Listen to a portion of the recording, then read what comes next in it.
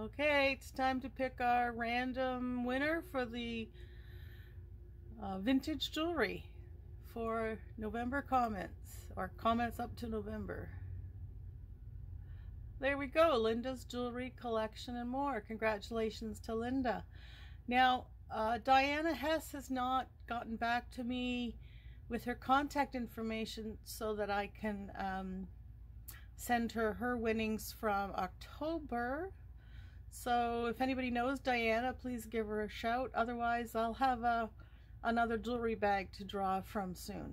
Thanks very much. Bye for now.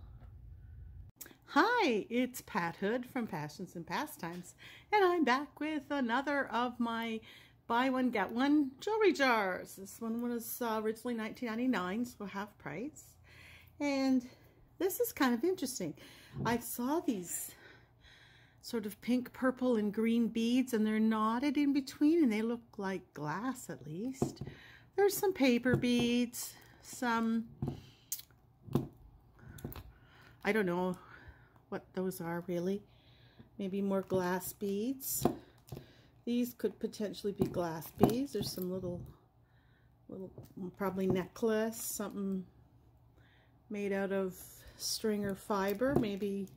I don't know if that's a watch or just a type of bangle or whatever, bracelet. And then on the top of the jar, I don't know if that's like what we call a talisman bag done with seed beads, or if it's a bracelet, whatever it is. There's a lot of work involved in that. So I'm going to slice open the tape, and I'll be back in a second, and we'll start into this jewelry jar. Hope you're having a great day. Jewelry jar opening already. There's a casualty. These tassel earrings. I'm sure this is the second one. It's just sort of stuck in the first one somehow. It was stuck to the tape at the top of the jar. And when I took the tape off, I didn't realize that it was that badly stuck. So there went the earring. Now, I'm not into tassels in a big way, but certainly we could repurpose those. So that's too bad. But lots of cool little things. Let me see if I can get rid of all this, excuse me, tassel string. And let's, use the tape. There we go. Oh, nice cleaned up mostly. And let's see what we have. So that's a lot of work. And when wearing it, you wouldn't really know that there was an issue. It is kind of wide. And then you have to be able to get it on and get the little balls through the loops, but it is made to be adjustable, so someone who has a slightly narrower wrist, well, I guess if you wore it higher up the wrist, I like this section the best right here. But then I like things that are symmetrical generally, like everything else is really symmetrical, and then you get over here and it's like, ooh, what happened? So interesting. Well, that's easy enough to clean. Not sure what I'll do with that. There's lots of interesting little bits and pieces. Here's part of maybe a stretchy bracelet. That's cold. I don't know if that's stone or glass made to look like stone. I like it. Here's a ring. Well, that's pretty. I think I'm assuming it's costume. Yeah, it's sort of, well, it might be silver plated, or not silver plated, it might be sterling band. These things are always a challenge. I can't tell.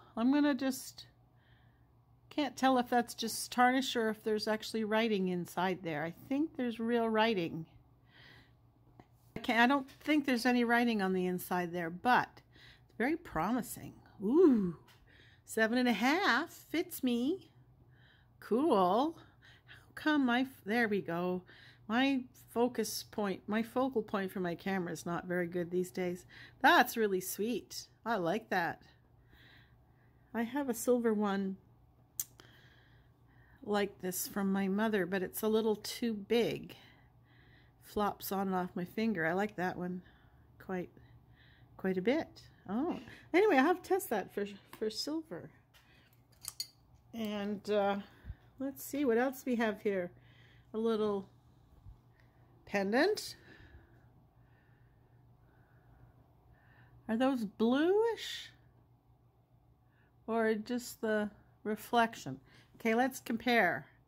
Yeah, there's, well, I would say clear, and these look slightly bluish. I think it's part of an earring, or like it could be one of those enhancers you add to an earring where the earring post goes through. Let's see. Here's something we could try it with. Where you go like that. Except that is much shinier. So I don't know. We'll see if we find a second one. I'm going to probably, oh, another earring. I'm going to try to start putting the single, oh, hey, another one of these from probably from a stretchy bracelet. So I'm going to put the single earrings off to the side. Ooh, this one looks really good, like it's silver. Like real silver and turquoise. Oh my goodness, oh my goodness. Exciting days and times. Alrighty.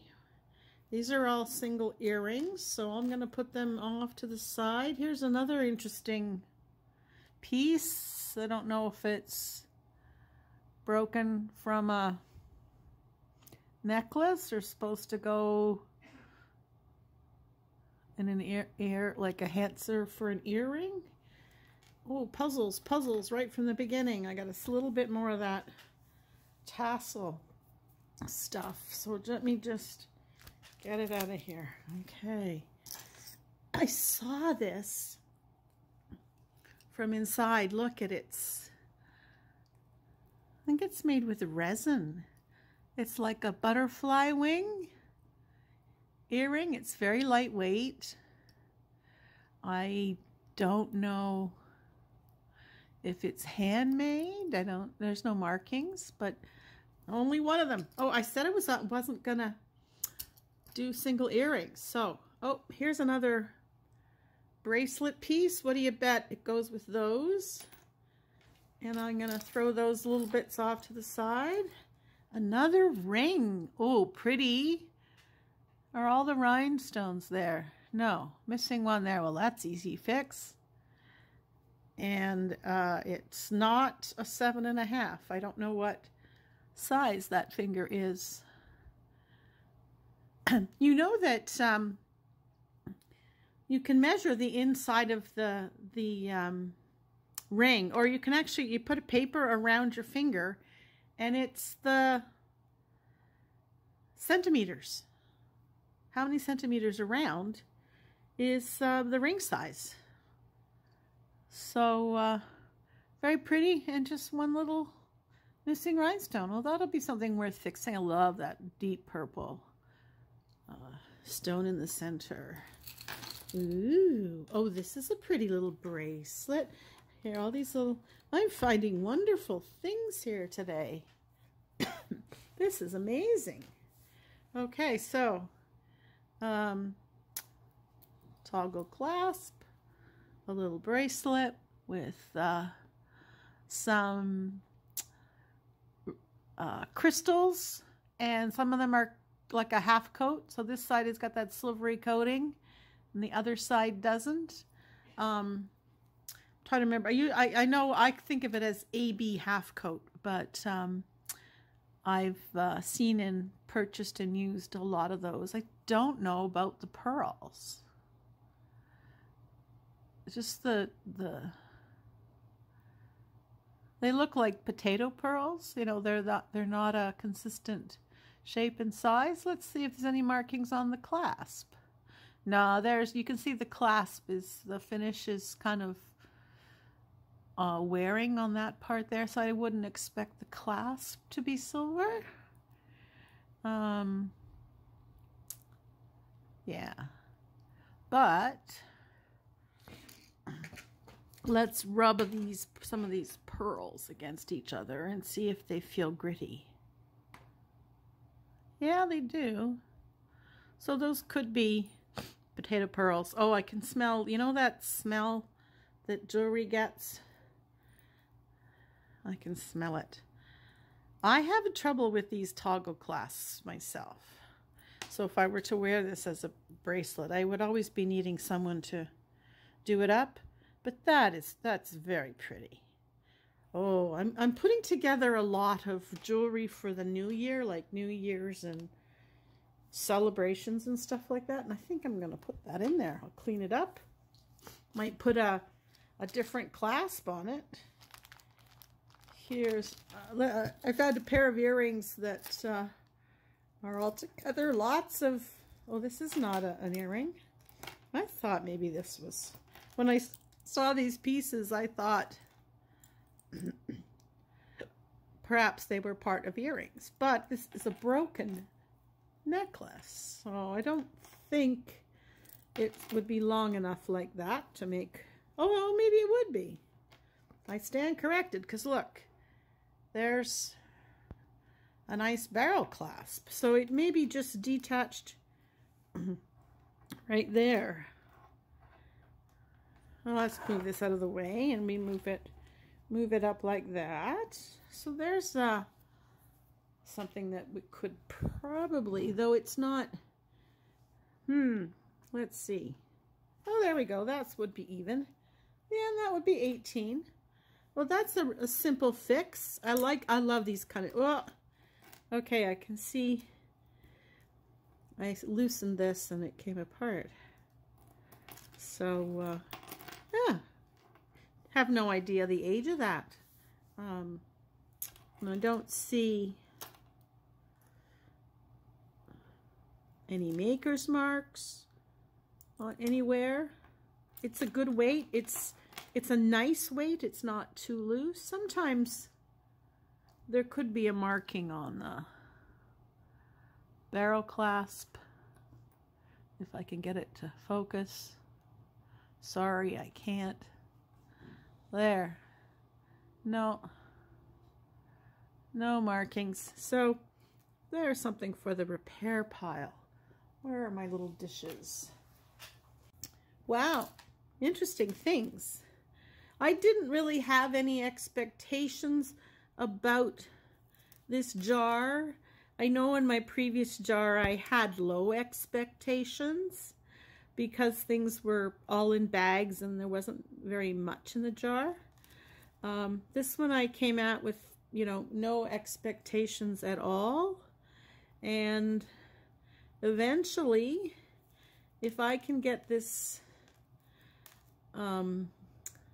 detangled, so you can see it's got a lobster claw clasp, and then it's got two gold tone and two turquoise chains, and then it comes down to a mess at the bottom here. So I'll off camera I will untangle this and come back with it.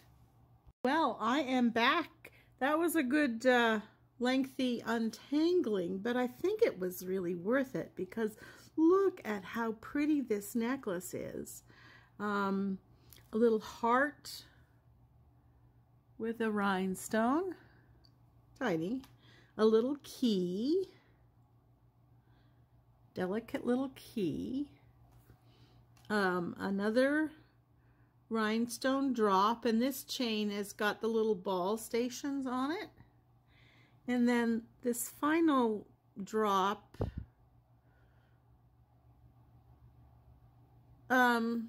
it's kind of indistinct as to what it's supposed to be.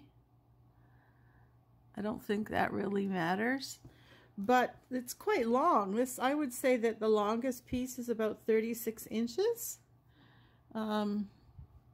So I'm going to just try to, I had a good time. So you've got each strand is a little different length, which was why it was so difficult to untangle. I'm just going to pull it around and you can sort of see the 4 strands here. I've been getting more jewelry lately that uses these painted chains, and they are very nice and colorful. There's no maker's mark on this, but it's an excellent shape. And if you like the, the layered look, and don't mind a long layered look, then I think you'd really enjoy this. Of course, as soon as I sat it down, it sort of tangled up again, but you can see how nicely that would lay on your shoulders. So really pretty. Wow. Getting a lot in this turquoise kind of color today too. That's unusual. Alrighty, I'm getting lots of earrings here. Oh, this isn't an earring. I know somebody's gonna want this. I think I'll put it in a Christmas box. It's just a lapel pin, but my granddaughter likes unicorns and has lots of clothes with unicorns on them. She loves to wear it to school.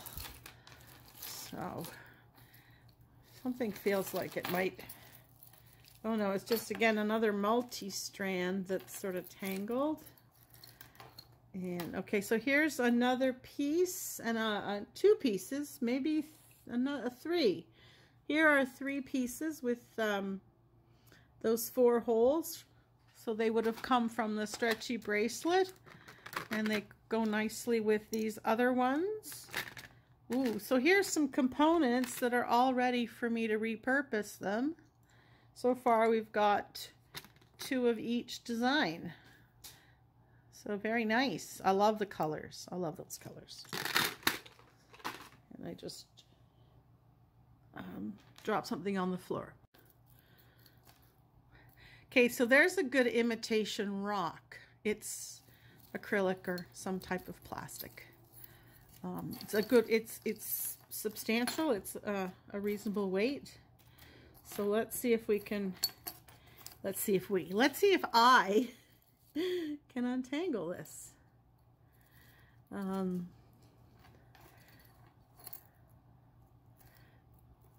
right, this is interesting. So these are like chains that dangle, I think. Oh no, they're just three chains. So there's what I'm assuming is the center, and then, but perhaps not. Maybe there's 2 side pieces. Okay, give me a second. I'll be right back. Detangled it. I can see why somebody might have given this way. I think of this as the necklace of frustration. At the top here you have 4 strands. That's sort of that black tone metal or black plated. I'm not sure how they make that color. And they're all equal size. So this is part at the top here would go around your neck. And then you come down to the 2 stations on the side. And then here's where the frustration comes in. Each of these chains is a different length. And they travel down to this furthest point here. So another 18 inches. So the thing is probably 1836 and another 6 maybe. But I could see, I had a terrible time detangling it. Took a lot of effort. And I could see if you didn't have the right storage for this, grabbing the wrong end of the necklace, putting it around your neck, and then realizing that it's all tangled, getting tangled, and you gotta take it off and put it on the other way. So if I were a betting person, I would probably bet somebody gave it away because it was just too frustrating to keep detangling it. It's an excellent shape. It might have been worn once, if at all. So I'd have to find a way to keep it from retangling.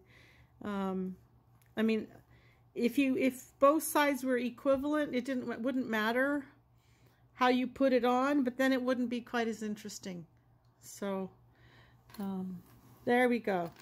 If I were in charge of jewelry manufacturing, the things that I would think of. Whoops, sorry about that. And now, let's see what else we've got. Lots of single earrings coming out, but here's a cute little bracelet.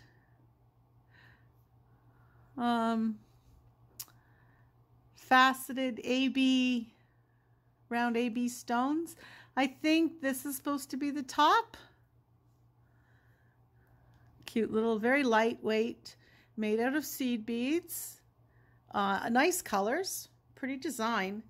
Only drawback is that the type of clasp it has. I mean, it's a frugal clasp, but it's actually, it works quite well. But if I were making it, I would put a better quality clasp on it. Nice. I'm going to say that this is a, a handmade piece.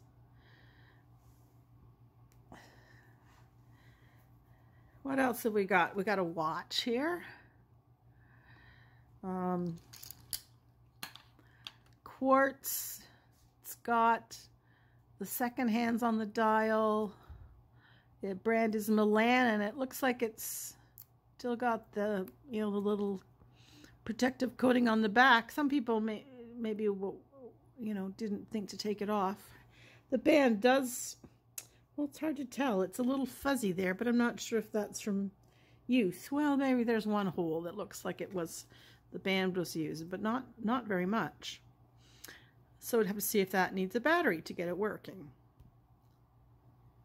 Okay, here's a few more things that I pulled out of the jar. This looks possibly like a handmade piece. Interesting idea for the clasp. I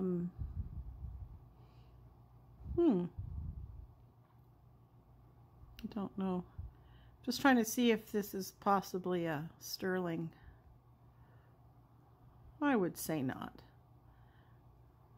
Don't see any markings. Okay.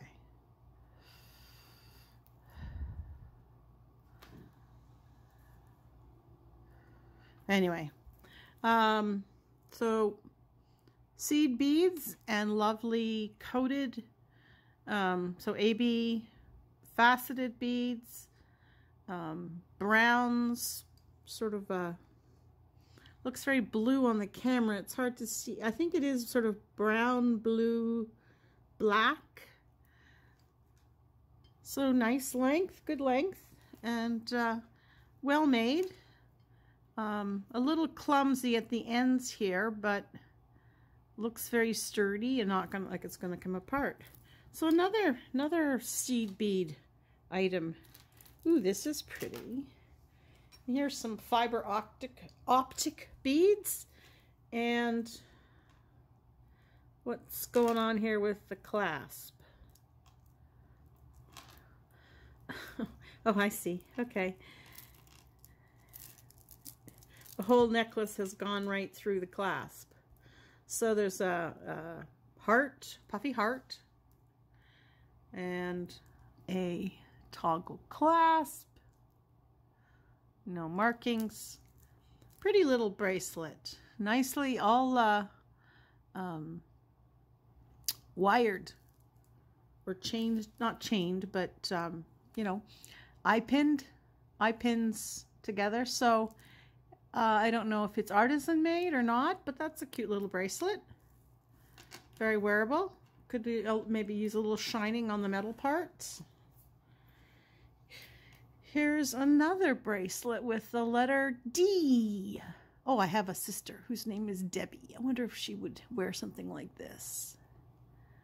It's a cute little bracelet. It's lightweight. It has a spring ring clasp. So, the spring ring works. The chain is in excellent condition, hardly ever worn. I don't know, what do you think of these bracelets where there's only like one thing dangling from them? Like, would that be bothersome? because I think it's a nice little pendant. It's just not, I don't know.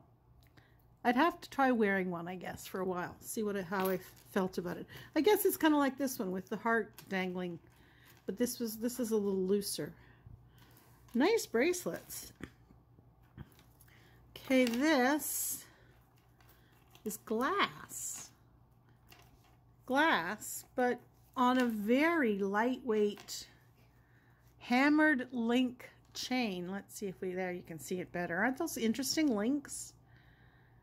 Sort of twisting hammered links. They kind of all go together. There actually is a clasp, but it's long enough it doesn't really need one. So what are we looking at?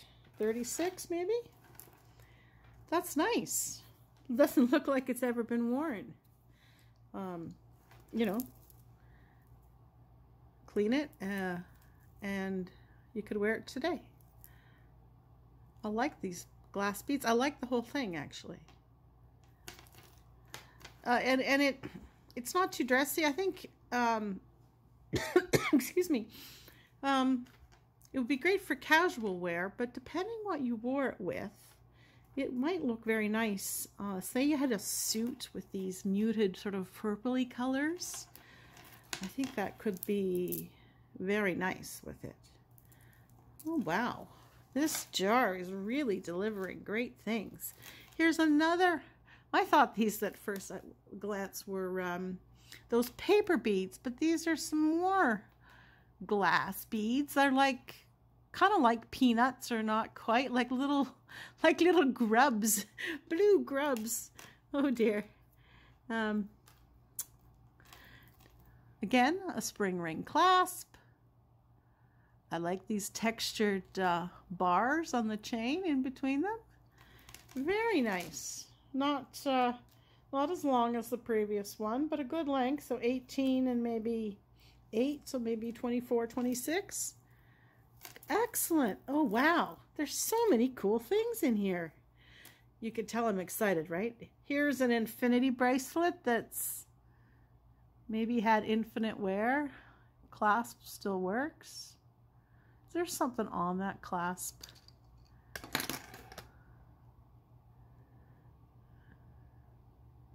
There's something on that clasp. And it's so teeny tiny, I can't tell what it is. Oh, but you can tell what that says. Okay, so this is not so much wear as tarnish. 925. And what does that say in the little thing on below? Let me see if I can zoom in and then get it to focus. 925. Ooh, something. I have no idea. Well, I will test it to make sure it is silver, because it kind of looks more like stainless steel. But yeah, I would say that is a little teeny tiny 925 stamp in there.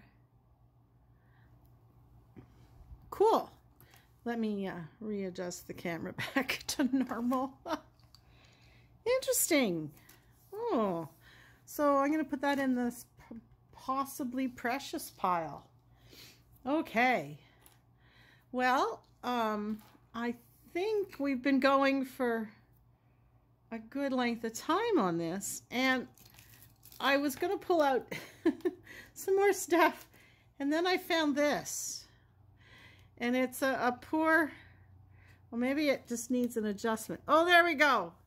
It's a helicopter.